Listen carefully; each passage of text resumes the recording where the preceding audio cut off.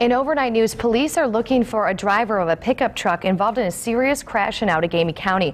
Officials say it happened just before 1 this morning at the intersection of County Road EE and Vine Road in the township of Oneida.